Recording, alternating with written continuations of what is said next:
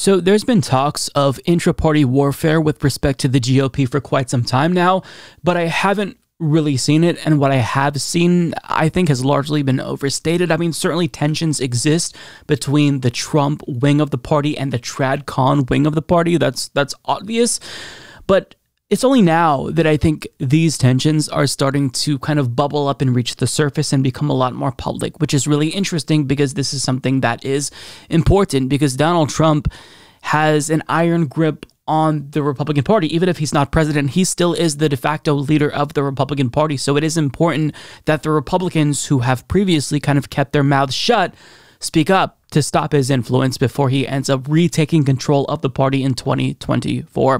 Now, just to kind of give you a quick example of the way that we've seen these disputes between both wings of the Republican Party become more public is how Dan Crenshaw has been taking on members of the Freedom Caucus. Not too long ago, he called them grifters, and he just recently took a shot at Marjorie Greene after she tried to fundraise off of her ban from Twitter. So he wrote this on Instagram, calling her out by name. Instead of playing the victim about censorship, maybe use your position as a legislator to help pass legislation against censorship. Luckily, I've already done all the hard work for you and drafted a bill that would change Section 230 to prohibit political censorship. Want to co-sponsor before I introduce it, or prefer to keep up with petty and childish attacks? Your call. He adds that Marjorie scoffed at the notion of supporting anti-censorship legislation is indicative of her true intent to remain a victim. She doesn't want solutions, and she doesn't care if you get censored. She just wants to be a victim so she can keep asking you for campaign donations.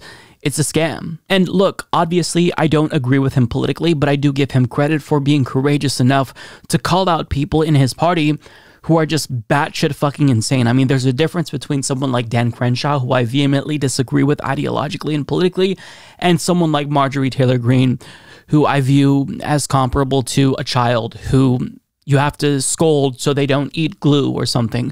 Like, there is a difference there, and I think that it would be wrong for those of us on the left to downplay that, even if when it comes to policy, there's really not that much of a difference. But it goes deeper than just like these public squabbles between the TradCons and the MAGA chuds, because Donald Trump has been waging a war on members of his own party who refuse to go along with the big lie. Now, there's another condition to where he'll attack you if you're a Republican, if you voted to impeach him. But he's actually expanding the range of reasons why he might support a primary challenge against a fellow Republican. And so if you're a Republican and you're running for re-election and you haven't kissed Trump's ass thoroughly enough, he's coming after you. But one Republican in particular is standing up to him, and this individual, Larry Hogan, the governor of Maryland, is endorsing incumbent Republicans who Trump has taken aim at.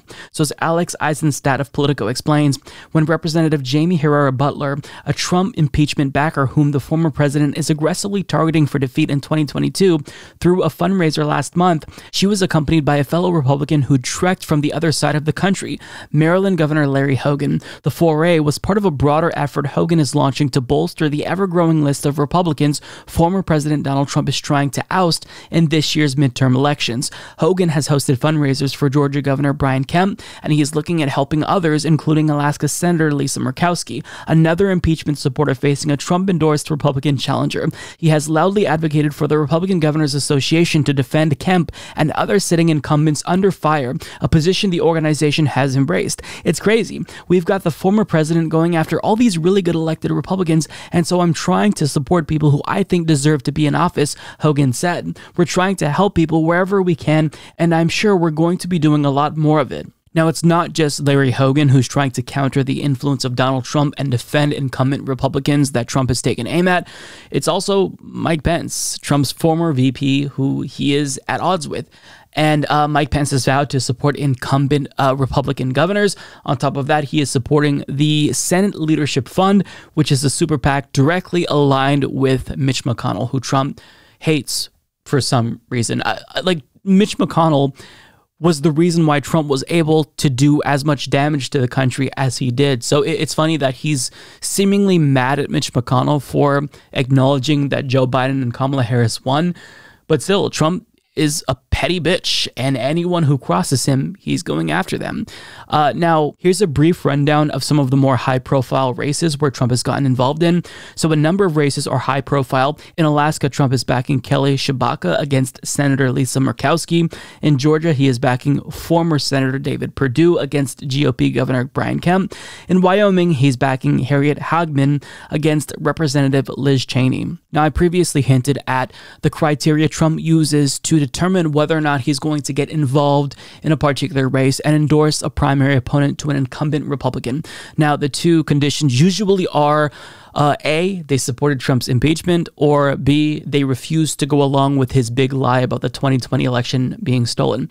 But he's a lot more petty than that because he's expanding the list of reasons to go after you. So he's going after Don Bacon, not necessarily because he explicitly is an opponent to Donald Trump, but because Don Bacon dared to support the certification of the election. And he's going so far as to recruit a primary challenger against Don Bacon, saying, anyone wants to run for Congress against Don Bacon in Nebraska? Trump asked in a statement emailed to reporters on Monday. Bacon did not vote to impeach Trump, but did vote to certify the election results. So this is all really interesting, and I think it's good that the GOP is fighting. I think that it would behoove Republicans who are not pro-Trump to maybe stand up to him a little bit because, I mean, he's kind of turning your party into a clown show, and he is quite literally doing harm, demonstrable harm to our democracy, and the Republicans who are following in lockstep with him are also complicit, and that includes, ironically, someone like Brian Kemp, who didn't go along with Trump's big lie, but is making sure that he passes legislation that rigs future elections, which is fucked up. I mean, when it comes to the outcome of this GOP civil war, I mean, it's like choosing between a giant pile of shit and an even bigger pile of shit. Do you root for the anti-democracy, anti-big lie wing of the party, or the anti-democracy, pro-big lie wing of the party? Both are bad, both are destructive, but one will do harm a little bit slower than the other side. So of course I'm rooting for Trump's side to fail, but the problem is Trump's already won. Trump is still the de facto leader of the party, as I said at the beginning of this video, and a poll conducted by Reuters and Ipsos that was recently published, it shows that Trump is the leader of this party. Like, it doesn't matter what other Republicans say or do.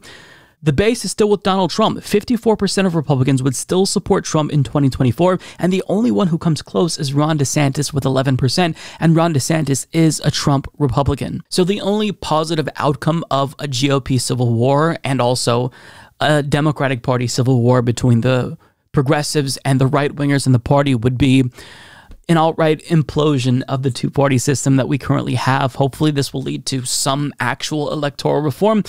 But I mean, I'm not going to hold my breath, and you shouldn't either, because odds are, you know, Trump is going to prevail victorious, because in my opinion, I feel like he kind of already has. Anyone who wanted to speak up against Donald Trump, the Lindsey Grahams of the world, the Mitch McConnells of the world, they waited too long. They bit their tongue for too long, and now Donald Trump is a disease, a virus in their party, rather, and he's infected everyone.